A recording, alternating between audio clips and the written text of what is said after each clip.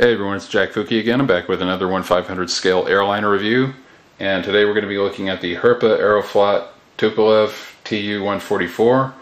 This is Herpa catalog number 523080. This is a 2012 limited production.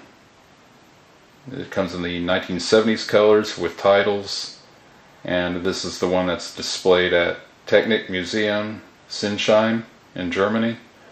And the registration is CCCP-77112 and is powered by four, hold on, the writing's a little small, four Kolosov RD-36 engines. And for some reason I can't keep the camera steady. But there is the box, there's the Aeroflot logo, and there you go, it tells you the museum it's at. It's actually next to, there it is right there with the Concorde in the background. That's a pretty impressive display. There's the museum logo. It's a Yesterday series, Herpa 1500, and there's my hand. There's the barcode, nothing else really to it. And there's a picture of the Concorde about to jump on it and make love to it. And there is the stats, and then it goes through a whole little thing about the plane.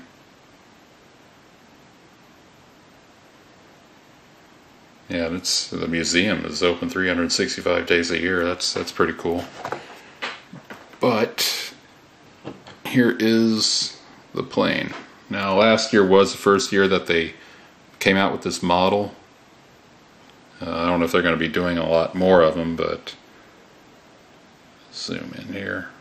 Gonna have to hurry a little bit because the battery's gonna die in a little bit. But there are windows on it. You can kind of see them.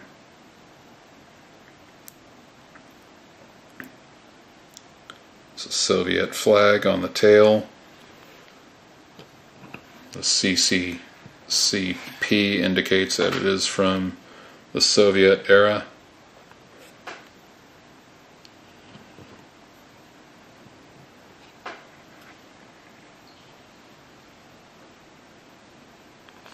And flip her over here.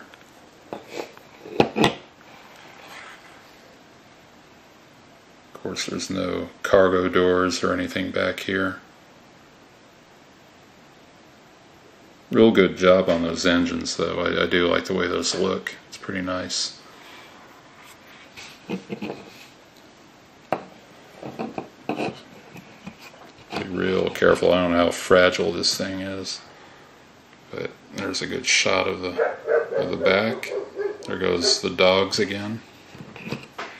And there's the front. And that should do it. And there's your Aeroflot Tupolev Tu-144. I hope you enjoyed taking a look at the plane, and I'll see you guys in the next video. Alright, later.